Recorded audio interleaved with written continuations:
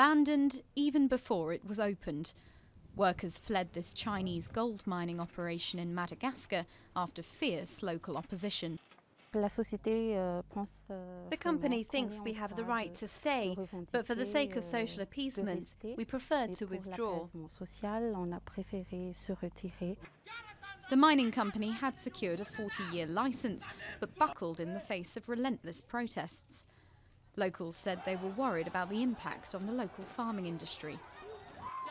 The country's not for sale. Love can't be bought. Madagascar belongs to the Madagascans.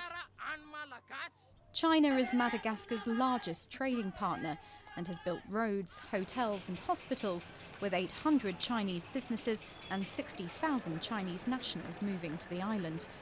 The Chinese say 90% of jobs created have gone to local people, but many Madagascans are sceptical and there's growing hostility towards the new arrivals.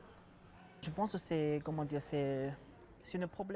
think that's the problem for Chinese people doing business abroad. They like to join up with the Chinese community. They don't know foreigners. They don't know Madagascans.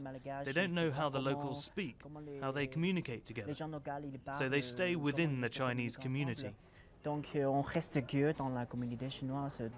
Keen to maintain good relations, the Madagascan president has praised Beijing's helping hand. But this is a gold rush not everybody believes in.